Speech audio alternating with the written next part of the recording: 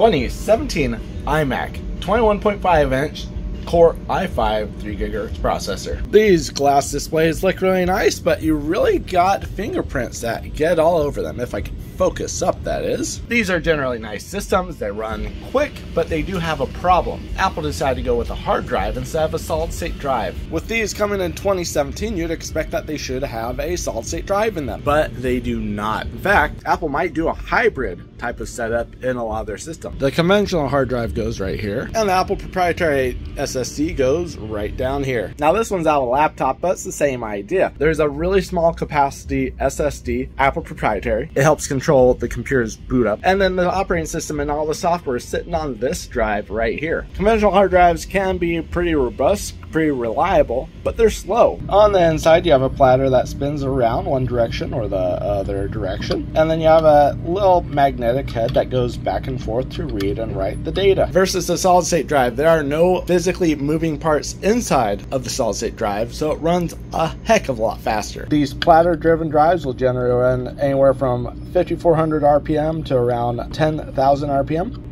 No moving parts. The max transfer rate on these is up to 200 megabytes per second. Maximum transfer speed on this style SSD, close to 600 megabytes per second. If you have this style M.2 NGFF SSD, you can get up to about 600 megabytes per second. But if you have a true M.2 NVMe drive, this can get up to 7,000 plus megabytes per second. And if you want speed, especially if you're making your own desktop, you want NVMe style SSDs. But in these older iMacs, you have to go with the original SATA style. And Apple cheaped out. They cheated you out of speed by putting in these conventional style hard drives. Let's swap it out. Make sure you've unplugged your iMac from power before you do anything on it. Otherwise, you risk getting shocked. Unlike the feeling I have for my wife, she is shockingly gorgeous. On these style, thin, 1/4 inch on the side, you need a pizza cutter. You have to use a plastic one, otherwise you risk busting a display. You go in and trim up the sides. I've already got this prepped, and then carefully tilt it down towards you, as I don't have it prepped enough. Once you have it open, carefully disconnect the 2 cables from the LCD connection to the motherboard on the motherboard side. On this top one, you push down on the top a little bit and you pull up on the bottom part of it, and you just slide it out. And this second one, the LCD cable, you use your fingernail.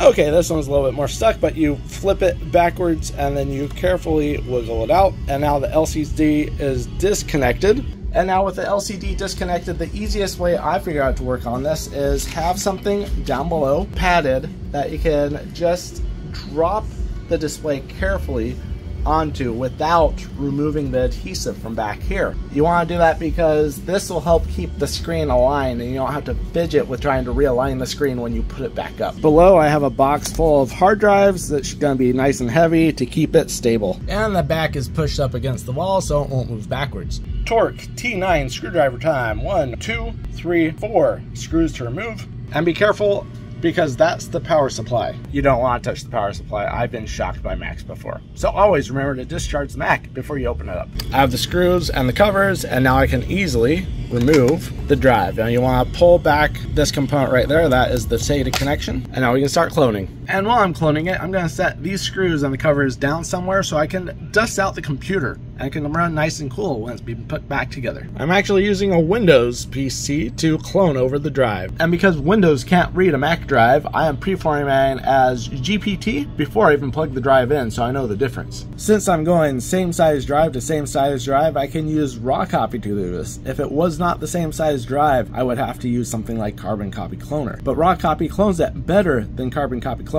And now with it dusted out, we can remove this old adhesive and get ready to seal up. Use a thin razor to get between the adhesive and the case. And once you've got it, you can slowly pull it back, but you might lose contact at some point, especially around those components right there. And you're gonna do the same on this screen side. Just be really careful not to scratch the glass. But on this glass side, you'll have the glass, you'll have a plastic kind of rubber protection, and then you'll have the adhesive itself. Only go for the adhesive, do not remove this extra layer down here. Quietly satisfying. not so quality satisfying. You can tell it's a possible bad hard drive because it takes Windows forever to load. And no, it's not because there's an Apple hard drive plugged in there, it's because the drive itself is failing. With the old adhesive off, we can install new adhesive. We're actually going to use the 27-inch iMac adhesive for one reason. It's cheaper and easier to just worry about having one type of inventory that you can cut down to size for the 21.5 inch. Also, in doing the display the way I'm doing it, you can save these pieces of adhesive for other projects. Carefully align the white side out as opposed to the clear black inside. And before you stick it down, you can actually cut off this excess right there. Snip. And now you have extra adhesive for other projects too. This top one I'm starting from the center. I'm gonna cut it off down here at the end, like so. For this top piece, I'm not aligning to that part or to that part. I'm going to align it to the notch. Once I get it lined up there, I'll just snip from here and I'll snip from there. Taped it on there. We're gonna cut this part and then remove this other adhesive on the back. Should look something like that. And the same thing for this side, just lining up with the notch. I'm gonna trim from the top first after I got it lined up and then paste it down. Lined up, adhered, gonna line up and trim down there and then paste it down. All done. If you just come into computer management and you only format as GPT, your drive will look like this. And when you come down to clone, you won't know which one's different. And the reason is sometimes the Mac drive shows up as unallocated, just like this one showing unallocated. So pre-format the drive beforehand and make sure you wipe out that extra partition through stuff like AMOEI, Partition Assistant. And when you load up the drive, this is the Mac drive, this is the blank drive. Now we can set the source disk as that disk 1, and we can set the target disk as disk 2. If this is still here, raw copy will error out. So it has to look like this. Copy, yes, we're going to proceed. And now we wait. After the clone, before we set up the system, we're going to attach the cables after we put the hard drive in, before we put the bumpers on, and test out the system, see if it works. Before we remove the adhesive